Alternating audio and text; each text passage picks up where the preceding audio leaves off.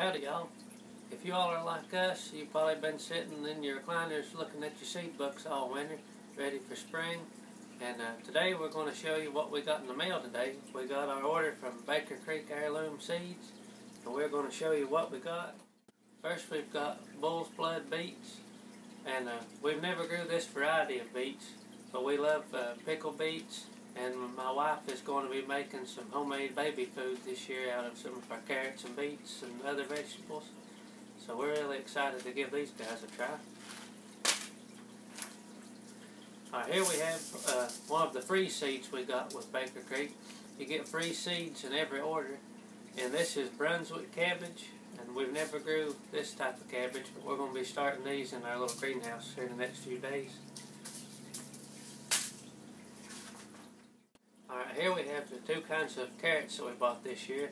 This is a St. Valerie carrot, and they get about 10 to 12 inches long, and they're pretty good diameter. They're 2 to 3 inches around. And these are a Kyoto, and they get about 10 to 12 inches long. And they're a Japanese carrot, and they say they grow really well in the fall and winter, so we're going to be trying to plant some of these in the next little bit, hopefully see how good they do. We're trying to grow lots of carrots this year because we want to make homemade baby food. And my wife's also going to can a lot of mixed vegetables for vegetable soup. She cans a lot of vegetable soup and chili, so in the wintertime, while you've already got it made, you just grab out a jar and heat it up, and you run to the store looking for the stuff to make it. Alright, here we have 3 kinds of cucumbers we bought this year. We have Chicago pickling cucumbers, which I've always grew these, and I really like making pickles with them because if you pick them every day, you get a lot of nice little pickles that make good whole pickles. And here we have tender green burpless, and I really love these.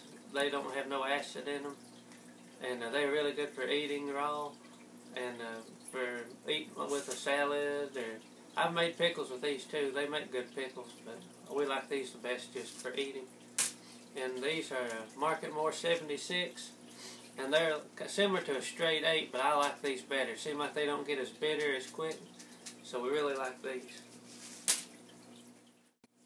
Alright, here's some lettuce that we bought from Baker Creek. And this is a black-seeded Simpson. And I grew this about as long as I've been gardening.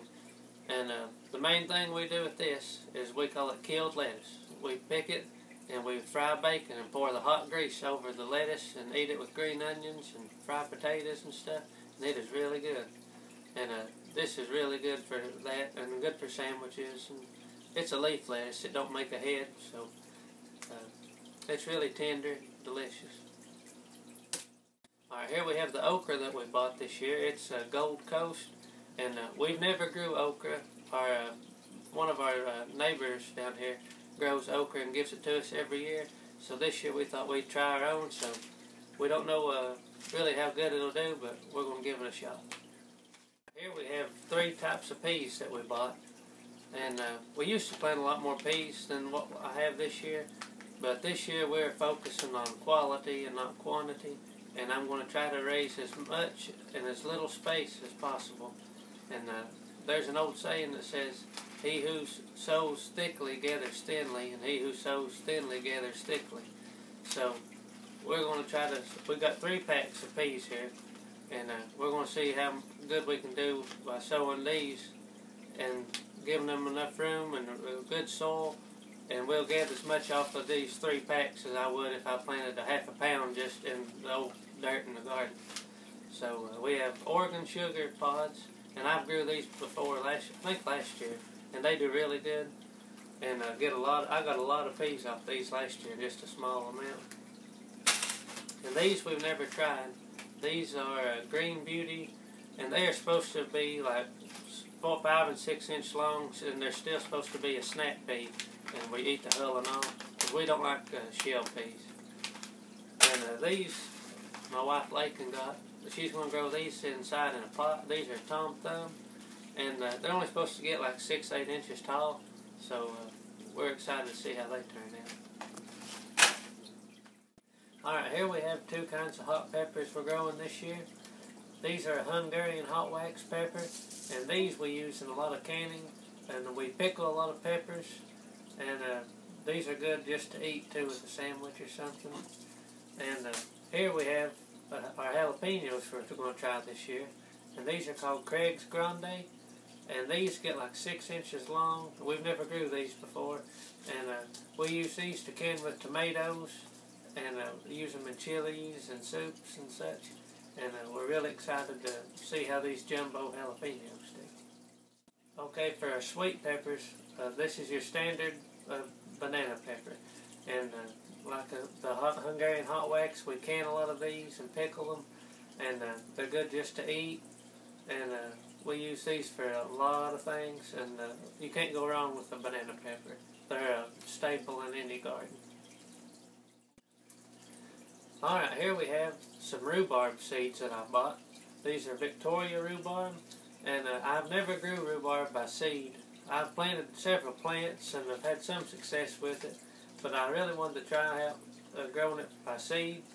And I love strawberry rhubarb pies, so I'm hoping to have, which probably won't happen this year. I think rhubarb normally you get a good harvest the second year, but hopefully in the next few years we'll have lots of rhubarb to make pies and jellies. Alright, here we have our summer squash, which is zucchini and straight neck squash. And these are two of our favorite things in the garden. We take and we cook these with butter, and we fry them, and we put them on the grill. And we love zucchini bread too. Zucchini bread is awesome if you get some big zucchinis that ain't really good for frying or anything because the seeds are so big. So you can't never go wrong with zucchini and straight neck squash. Alright, here we have our butternut squash. These are Waltham, and this is one of my favorite things that we grow. I always have loved sweet potatoes baked with brown sugar and butter, but since I've started growing butternut squash, I would just as soon have a butternut squash as any sweet potato you have. And they are super good cut up and put in your vegetable soup. I had never tried that until this year, and it was amazing. And I think my wife is going to make some baby food out of these as well. And these are super easy to grow. I plant them in the bottom of my corn patch and just let them go. And then we pick them and we'll put them on the shelf, and we'll have our cellar finished this year. And we're going to store them in the cellar. And we kept some of these on the shelf almost a full year last year, and cut them open, and they were still as good as the day I harvested them. Alright, here we have the 3 types of pumpkins we're going to grow this year, which these are all edible pumpkins. We ain't growing anything that's just for looks. These are all edible. And here we have a Gerardale, which is a greenish blue pumpkin. And we have these flat white boar. And we have one called Long Island cheese. And they're all supposed to be good to eat and to bake pies. And we're going to try to store some of these in our cellar this year as well. Now we're going to get into the tomato varieties we bought. And the first one is out of the pink variety of tomatoes. This is a mortgage lifter. And I've grew a lot of the pink tomatoes before, like the Arkansas Traveler, the pink Oxheart, and the Brandywine. And the mortgage lifter seems to be probably one of my favorite ones that we've grew. These, I've always got lots of fruit, and they're always nice sized, about a pound or so. And they're always just really nice tomatoes. And they're one of my favorites to grow. Alright, here we have some of the purple tomatoes that we bought. And these are probably the best tomatoes we've ever grew on the homestead. These are Cherokee Purple and Black Cream. And we got growing these from my cousin, who is also our neighbor. She grew these and started giving them to us, and everybody fell in love with them. They are super sweet, and they bear heavy.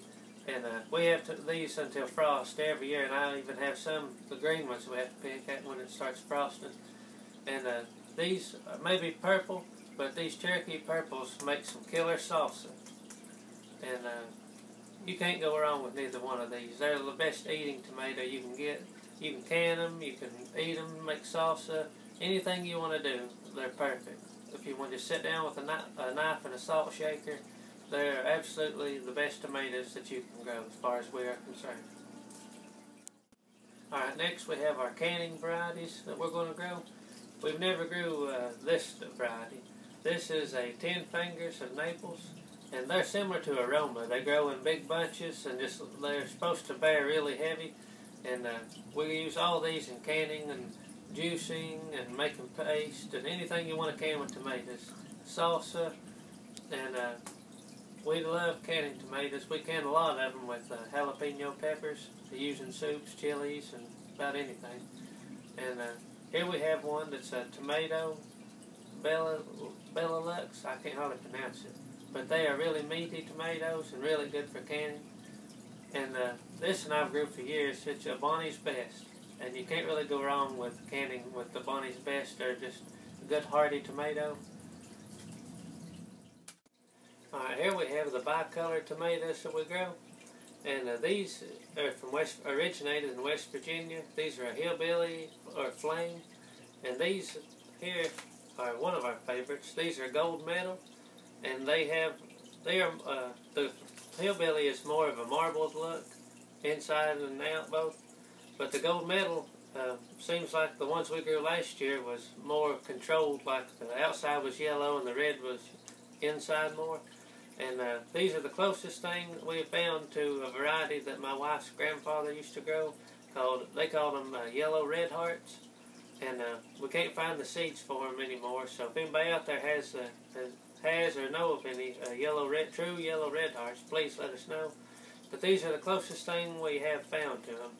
And we really would like to find some that's the true thing. But these is really good and we're really close to them. Here we have a couple of cherry varieties and just some kind of wild looking tomatoes that we're wanting to try this year. These are blue cream berries, and they are yellow with the little purpley looking tops, and they're supposed to be really sweet and delicious. They're a cherry variety. And these are more like a grape tomato, and these here are Brad's Atomic Grape, and they are every different color: purple, red, green, yellow, and they're all striped, and they look really wild. So we're anxious to see how these look. And these are black on the outside, yellow and red both on the inside. And these are called Lucid Gem, and these are a new variety at Baker Creek. And we are super excited to see what these look like whenever they are on the vine. And last but not least, we have our sunflower seeds. And these are beautiful in a garden, but we mainly grow them for our chickens. They're really high in protein, and if you go to buy these in the store, they are super expensive. So we have Mammoth Gray Stripe and Autumn Beauty, and these Mammoth Gray Stripe, they get like 12-inch heads on them, so that's tons of sunflower seeds per head. So we're really excited to grow lots of these for the chickens. And we order seeds from all over the place and buy plants, and Baker Creek is one of our favorite places to get things. Every one of their products is heirloom, and you can save the seeds from any of these, and you have these seeds from now until you lose the seeds. I mean, you keep saving them and you keep them for the rest of your life. So that's why we love the heirloom seeds. You always have them. You buy them one time and they're yours. So as always, please like and subscribe, and comment below and tell us what you'd like to see in future videos. And God bless, and go forth and homestead.